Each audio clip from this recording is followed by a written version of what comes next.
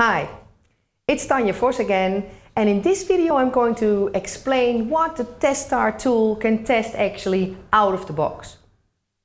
So we've seen in a previous video that we can do automated testing with TESTAR at the graphical user interface, and it is scriptless and it departs from random testing, so we can immediately start testing without any requirements. So this was the TESTAR loop. Just to remind you, we get the state, we check whether the state is correct. If we find a failure, we have a test sequence leading to failure. If not, and we want to go on testing, we derive actions in that specific state. We select one of those actions at random, we execute it, and we go to the next state. That can again be checked for failures, and if there's no failures, we can go on in the loop of derive actions, select action, execute, get state, check state, etc. So in this way, we can start automated testing immediately. There is no scripts, it's random tests, and we have no maintenance, since the widgets that you select actually depend on the current state of the application, which is obtained by the widget tree. So we will always find the action that we have selected. So the last question of the previous video was, but what are you then exactly testing? So when we test this way at random, what we are doing is robustness testing. Yeah, we hook up the tool out of the box, random, with minimal setup. We do robustness testing, monkey testing if you want. We can just find if your application is robust and doesn't have any failures. Like for example, this one. PowerPoint has stopped working. This is something that you can detect automatically and for free out of the box, because this is kind of an implicit requirement that leads to an implicit oracle that needs to be considered incorrect for any type of application.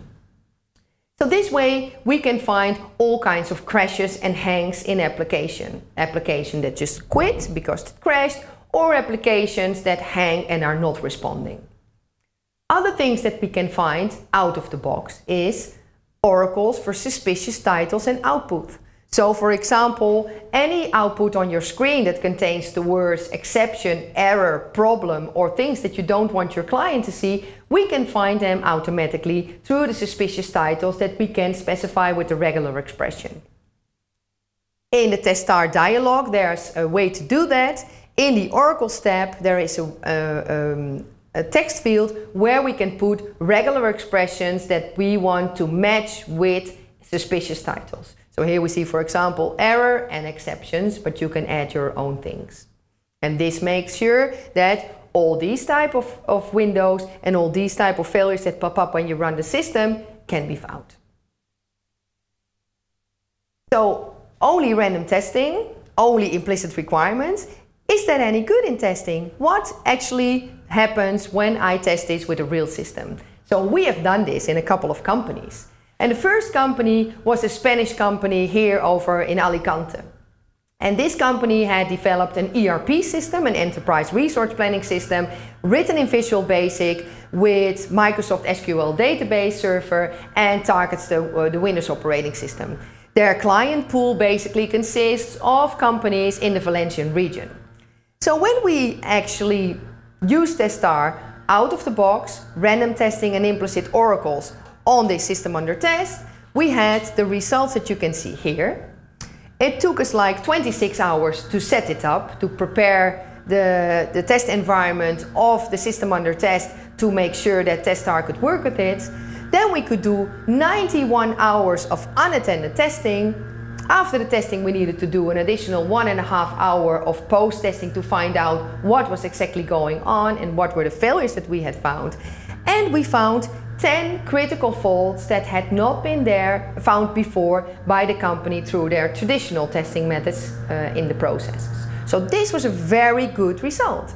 And since we were so excited about this result, we did it again at another company. And this was Softeam Company, a French and large company that was using a web GUI that programmed a back-end system for virtualization.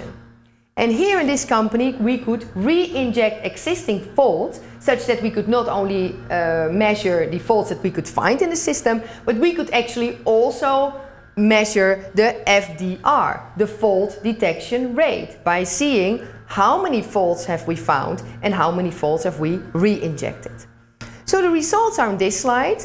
We can see that for preparation, the TESTAR setup costed more or less the same amount of time as the manual setup they had in place already. We could do 70 hours of unattended automated testing compared to 1 hour of manual testing at the company.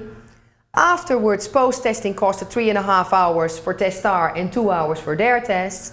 And we could see that the fault detection rate was 61 with TESTAR and 83 with their manual tests. Now, obviously 61 is lower than 83, but we have to take into account that this is out-of-the-box random testing with implicit oracles. And then 61% of fault detection rate is not so bad at all. And we can imagine that if we put a little bit in effort in customizing the tool towards the user requirements, we can immediately think of beating this 83% of their manual test suite.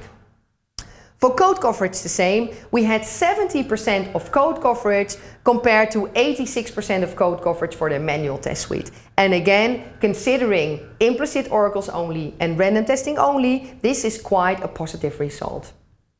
So we did it again at another company in the Netherlands. This is a Dutch cooperation between Capgemini and ProRail, and they have also a web GUI for managing the assignments of the train platforms of the ProRail company. We see similar results of the preparation.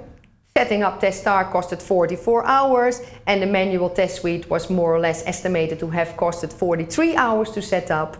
Testing hours of automated testing with TESTAR was 51, while manual 6 hours. Post-testing 5 hours of investigating what did we actually find with TESTAR compared to 2 hours here. And here we found 4 critical errors that their manual test suite did not find. So this is a very impressive result. And what's even more impressive is that we beat the functional coverage criteria for the tests. With TESTAR we covered 80% of the functionalities, while with their manual test suite they only covered 73. So these were quite impressive results. So you might think, I'm impressed too. So you might already feel like adding more oracles and actually configuring the tool towards testing your specific requirements. This we're going to discuss in other videos on the TESTAR tool within the TESTAR project.